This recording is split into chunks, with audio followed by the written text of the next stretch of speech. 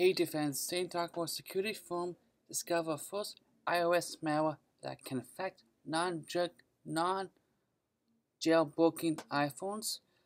Uh, I see this coming a long time ago, just when they release it and what time and what year they release it. So they release it, and right now, you have to protect your iPhones.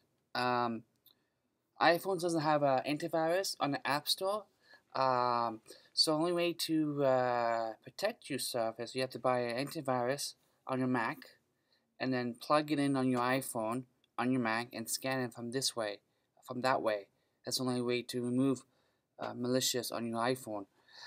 This talks about a deep, no non-jailbroken ways. Example, a threat.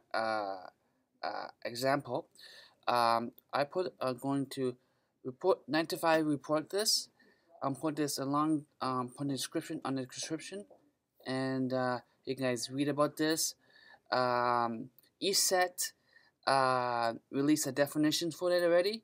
If you have using ESET on your Mac, good news for you, because ESET's really top of this, and they released a definition already, and you safe. So ESET got you covered.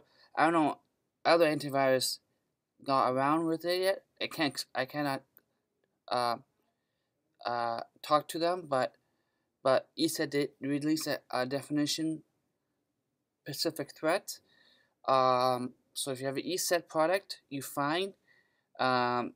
So 95, like I said, we put this and put this description on the description box, and you know what? iPhone's not safe. Google's not safe. iPhone's not safe. Mac users on the Mac side not safe. PC's not safe. So no device is not safe anymore. So now you have to get protection on your iPhone, and that's it, guys. Bye bye.